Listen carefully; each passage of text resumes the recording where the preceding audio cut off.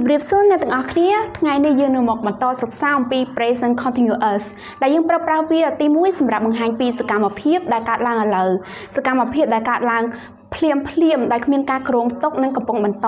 ទី2សកម្មភាពដែលកើតឡើងក្នុងអំឡុងពេលឥឡូវប៉ុន្តែមិនមែនសកម្មភាពហ្នឹងមិនមែនកើតឡើងក្នុងអំឡុងពេលដែលយើងកំពុងប្រាប់គេទេហើយគឺបង្ហាញអំពីការរៀបចំគម្រោងទៅថ្ងៃអនាគត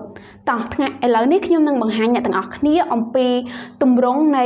present continuous តោះយើងមកមើលទម្រង់របស់ present continuous ទាំងអស់គ្នាទម្រង់ present continuous present continuous ទម្រង់របស់វាគឺ subject plus be ហ្នឹងគឺ verb to be មាន am is are plus verb the time ing plus object ឧទាហរណ៍ទី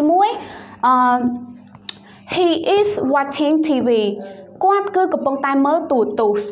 he នេះគឺជា subject is នេះគឺជា verb to be watch នេះគឺជាកិរិយាសព្ទដើម the time ing watching she is watching TV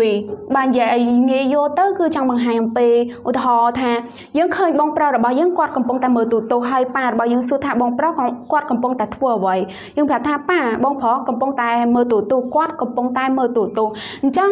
សកម្មភាពកន្លែងហ្នឹងគឺបង្ហាញអំពីសកម្មភាពដែលកើតឡើងភ្លាមដែលគ្មានការគ្រោងទុកនិងកំពុងតែបន្តគឺគាត់កំពុងតែមើលទូរទស្សន៍ឧទាហរណ៍ទី2 They are playing football in the garden ពួកគេកំពុងតែលេងបាល់ទាត់នៅក្នុងសួនប៉ារបស់យើងនឹងសួរម៉ាក់ថាកូនរបស់ពួកយើងនឹងគាត់កំពុងនៅណាហើយទៅម៉ាក់របស់យើងឃើញកូនកំពុងតែលេងបាល់នៅក្នុងសួនអញ្ចឹងគាត់ប្រាប់ថាកូនរបស់ពួកយើងនឹងគឺពួកគេកំពុងតែលេងបាល់នៅក្នុងសួនមកមើលទម្រង់ប្រយោគបដិសេធម្ដងមានទម្រង់ដូចជា subject plus be plus be ហ្នឹងគឺ verb to be plus not plus verb the time ing plus object ឧទាហរណ៍ he isn't watching TV he នេះគឺជា subject isn't នេះគឺមកពីពាក្យ is not គាត់គឺមិនបានកំពុងតែមើលទូរទស្សន៍ទេឧទាហរណ៍ទី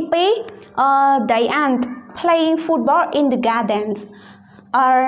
and ពួកគេគឺមិនបានកំពុងតែលេងបាល់នៅក្នុងសួនទេតោះយើងមកមើលទម្រង់ក្នុង present continuous នៅក្នុងទម្រង់ប្រយោគសំណួរម្ដងកន្លែងហ្នឹងទម្រង់របស់វាគឺ be verb to be plus subject plus verb the time ing plus object and question mark ឧទាហរណ៍ is he watching TV តើគាត់កំពុងតែមើលទូរទស្សន៍ឬកន្លែងនេះចម្លើយមានតែពីរទេគឺ yes និង no បើសិនជាគាត់កំពុងតែមើលទូរទស្សន៍ yes he is បើសិនជាអត់ទេគឺ no he isn't សំណួរទី2ឧទាហរណ៍ទី2 they playing football in the garden តើពួកគេកំពុងតែលេងបាល់ទាត់នៅក្នុងសួនឬចម្លើយគឺ yes they are បើសិនជាអត់ទេ no they aren't តោះយើងមកមើល present continuous នៅក្នុងទម្រង់ WH question ម្ដងអ្នកទាំងអស់គ្នាយើងប្រើប្រាស់ WH question ហ្នឹងសម្រាប់ ask information គឺមានន័យថាសម្រាប់សួររកព័ត៌មានហើយជាទូទៅ WH question ហ្នឹងផ្ដើមឡើងដោយ question word មានន័យខ្លះមានដូចជា what មានន័យថាអ្វី where ឯណា which មួយណា who នរណា whose របស់នរណា what time ម៉ោងប្រមាណម៉ោងណា how ដោយរបៀបណាតោះយើងមកមើលទម្រង់ទាំងអស់គ្នា WH question plus be verb to be plus subject plus verb the time ing plus object and question mark មកមើលឧទាហរណ៍ទាំងអស់គ្នា what ឧទាហរណ៍ទី1គឺ what is he doing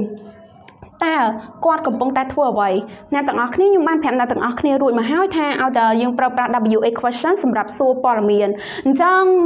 នៅពេលដែលយើងប្រើប្រាស់ WH question យើងចម្លើយរបស់ពួកយើងគឺអាចឆ្លើយថា yes ឬក៏ no បានទេអញ្ចឹងយើងត្រូវប្រាប់ព័ត៌មានដែលយើងដឹងអញ្ចឹងយើងអាចឆ្លើយថា he is watching TV យើងអាចប្រើ yes ឬក៏ no បានទេ where are they playing football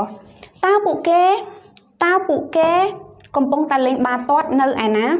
សំណួរហ្នឹងអាចប៉ារបស់យើងសួរម៉ាក់ថាកូនរបស់យើងហ្នឹងគាត់លេងបាល់ទាត់នៅណាតែម៉ាក់យើងឃើញថាកូនគឺកំពុងតែលេងបាល់ទាត់នៅក្នុងសួនអញ្ចឹងយើងអាចឆ្លើយថា they are playing football in the garden អរគុណសម្រាប់ការតាមដានវីដេអូរបស់ខ្ញុំតាំងពីដើមរហូតដល់ចប់ចាសសូមជម្រាបលា